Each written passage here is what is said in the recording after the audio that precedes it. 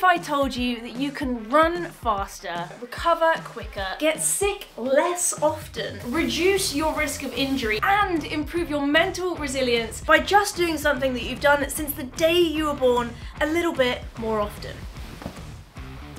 Sleeping more is often associated with laziness. Teenagers sleeping in till lunchtime and snoozing on the job. But firstly, this is not what I'm suggesting. And secondly, the people that think that sleeping more is lazy have got it all wrong. I feel like sleep has been forgotten about in enhancing performance. It's almost not sexy enough to become the latest performance enhancing trend. And all the popular culture trends at the moment are centering around hydration, nutrition, strength and conditioning, or the latest massage gun. And don't get me wrong, these things are helpful too, but sleep is so primal, and that's the coolest thing, that we all do it anyway, and the factors that determine a good or a bad sleep or sleep routine are things that you can easily impact yourself just by optimizing the conditions that you sleep in and your life routine surrounding both bedtime and wake time. And speaking of optimizing sleep conditions, huge thanks to today's sponsor, Manta Sleep. More on them later on. In this video, I'm going to talk through the benefits of getting enough quality sleep, both for Joe Blogs, your next door neighbor, but especially for athletes and runners, as well as the flip side, so the impact of sleep deprivation. Some of which might really surprise you, or it might just be terrifyingly familiar.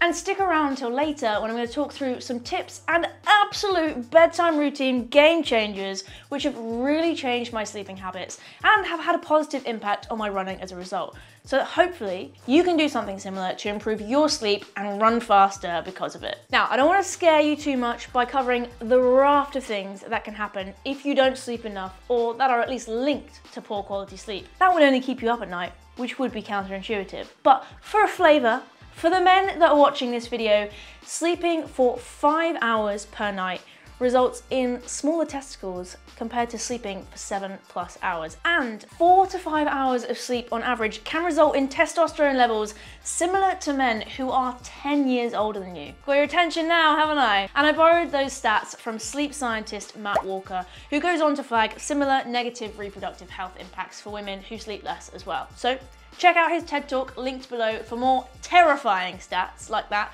but I will warn you, it's pretty morbid. So I'll try my best to park the temptation to flood you with all the negative impacts of not enough sleep, because that's not what this video is for. But as I go through the positive impacts of getting a good amount of quality sleep in just a moment, you'll get a good idea of what the negative impacts of not enough sleep are as well, because they're just the flip side of the perks of good sleep. And before I get into the good stuff and you go off and tuck yourself into bed, it's important to note that when I say good sleep, I'm talking about a couple of things. Enough sleep, so around that 8-hour unbroken magic number or more, and averaging that number consistently with a regular schedule. So, what are some of the top benefits of good sleep for everyone, but even more so for runners who are pushing their bodies more than someone who doesn't exercise? Firstly, you'll get sick less often, because your immune system is doing its thing whilst you're sleeping, so more sleep and more consistent sleep equals the time that those little sickness-fighting cells are working their magic. And in contrast, just one night of 4 hours sleep or less can reduce your body's immune responses to 50 to 70% less than their normal amount, making the chances of getting sick far greater. And we all know how important not getting sick is to athletes. It is the most frustrating thing when a training block is going well, the body's feeling good, and then you get struck down by the common cold. And I'd be willing to bet that more times than not, a bout of illness is preceded by a few days or maybe even a week of poor sleep. And if this has happened to you, let me know in the comments section below. I'd be interested to hear how common this actually is. The reality is, we're exposed to viruses and other nasties all the time, but our immune system is effectively warding them off. But by not sleeping enough, you're giving those viruses you're exposed to a head start to interrupt your training. In a similar vein, good sleep lowers your risk for serious long-term health problems too, like diabetes, heart disease, and even some cancers, not least by helping you to maintain a healthy weight. Now, obviously, your weight is determined by a lot of things, genetics, energy in versus energy out, but during sleep, the body produces higher levels of leptin, the body's natural appetite suppressants, and lower levels of the appetite stimulant, ghrelin, which is why you don't wake up at 2 a.m. wanting your fourth meal of the day. And being a healthy weight is naturally something that's helpful when you're a runner, because that's going to mean that you can move efficiently. It's physics. And unsurprisingly, when you consider the fact that when you're asleep, your body is releasing growth hormone and engaging in muscle repair, reducing inflammation, and other essential sciencey sounding important things like protein synthesis, good sleep drastically reduces your risk of injury. Multiple studies on both teenage and adult athletes have shown that 7 hours or less of sleep is associated with an increased injury risk, which when sustained for 14 days increases that injury risk by 1.7 times. That's almost doubling your risk of injury. So when you hear someone say recovery is key, this is literally the long and short of it. It's like a recovery super zone. It's sleeping to recover those muscles that have been damaged and worked really hard when you've been out training, and regenerating that tissue so that you're ready to go again the next day. Moving from physical health then to the mental health benefits. Sleep is widely believed to help with cognitive function, memory, and emotion regulation. So not only is your brain updating its connections during sleep, which helps you learn new information and form memories, it's processing everything that's happened that day and helping you make sense of it. So good sleep in this instance is helping you maintain focus, make good decisions, and learn from your experiences. And again, I cannot downplay the importance of this for athletes, because you're learning all the time, and mental resilience is just as important as your physical training for emotion regulation, handling stress and pressure, decision making, and race or session strategizing. A lack of sleep can have a negative impact on the ability to think clearly, form memories, learn well, and function optimally just during the day. The ability to think quickly slows down after only a week of insufficient sleep. That's going to impact your judgment of both tasks in your sport and outside of it, perhaps taking more risks, making poor decisions, or losing focus of your all-important goals. Now, your mood is something that's heavily linked to your sleep routine as well. It's why we say someone got out the wrong side of the bed this morning. Sleep restores the body's energy levels, which is why waking up from a good night's sleep feeling well rested has a naturally positive impact on your mood. Sleep deprivation, on the other hand, can lead to irritability, as well as some of the most common mental health problems that we experience, depression and anxiety. But the most amazing thing about sleep, and something that sort of blows my mind really when I think about how clever it is and how we just do this natural restorative thing every day as humans, is that if you have depression or anxiety, just developing a consistent sleep routine can be really effective in resolving the symptoms. Anyone who's experienced irritability or symptoms of depression and anxiety can probably tell you that it's not done wonders for their running performance. Though getting out for a run without any pressure on paces or distance and just getting outside for that headspace can be such a positive boost. Good quality sleep has also been shown to improve reaction times, speed, accuracy, and overall athletics performance. Now that's across the board, not just in running. And these are benefits that are there for us, ready for the taking. And they also help if you're just out driving or just reacting to any danger really in everyday life. But at the performance end, these are some of the 1% that we're looking for in order to put together a PB run, lifting heavier than ever before in the gym, or just succeeding in our workout goals.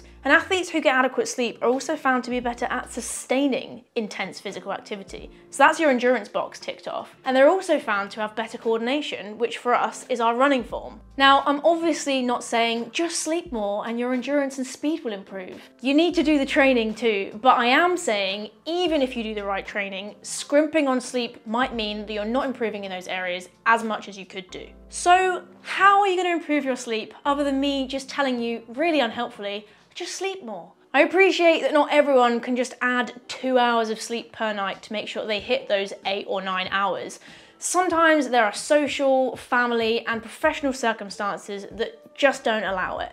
But there are things you can do to optimize the quality and the consistency of the hours that you do get that could mean that you're well on your way. Firstly, you want to have a good, regular sleep routine and make it a habit. So that means going to sleep and waking up at the same time every day, which is shown to be a really key factor for improving the quality of your sleep. And it could sound counterintuitive to those of you who are looking to sleep in and bank an extra couple of hours on a Sunday morning. But consistency and regularity for these sleep and wake times 7 days a week is actually much better than staying up and sleeping in at the weekend, because that can negatively impact your body's natural sleep-wake rhythm. And if you can, shooting for 8 hours in that routine, or at least more than 7 on average across the week can make sure that you're giving the body and the mind all the time it needs to be in that recovery super zone. Make sure your surroundings are optimum for sleep. Practically wise, these are kind of obvious. Try to keep the room super quiet if you're able to, or perhaps use earplugs if you want to block out any ambient noise. Keep the room relatively cool because warm temperatures are harder to fall asleep in and to stay asleep in. And of course, make the environment dark. Get blackout blinds if you're on a highly lit street, or consider using an eye mask, or better still, a Manta Sleep eye mask. I've been using this Manta Sleep Mask Pro for the last few weeks in the nighttime and for daytime naps as well, with extreme success. It literally transports you to the darkest cave you ever did see, or not see rather, because it's 100% blackout in here. My favorite thing about this eye mask is that you actually can't feel that you're wearing it. And specifically, I'm talking about the very sensitive skin around your eyes and on your eyelids. I can literally blink with quite long eyelashes, I'll have you know, and feel nothing. It doesn't touch the mask because of these soft, adjustable eye cups, which are cleverly C-shaped so that you can still sleep on your side and not feel that the mask is slipping. It's like a bra for your face, supporting you to the sleep of dreams. Thank you, Manta, for this brilliant bit of kit, for supporting the pro nap movement, and for sponsoring today's video. Check out their eye masks by following the link in the description below and use code PHILLY,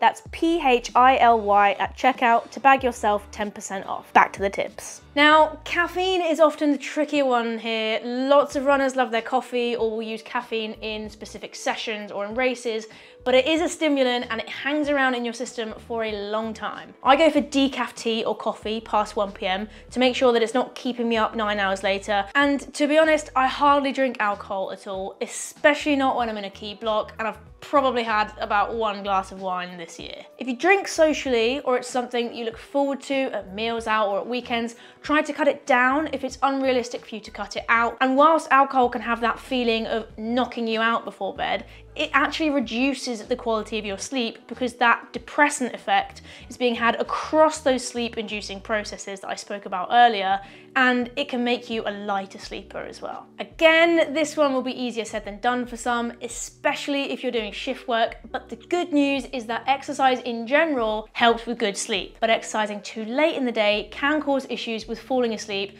because you've sent those endorphins raving around your body and you can't relax. If you can, try to get your runs in earlier in the day to avoid the running-induced insomnia. This is one that I will hold my hands up and say, I'm not there with this yet.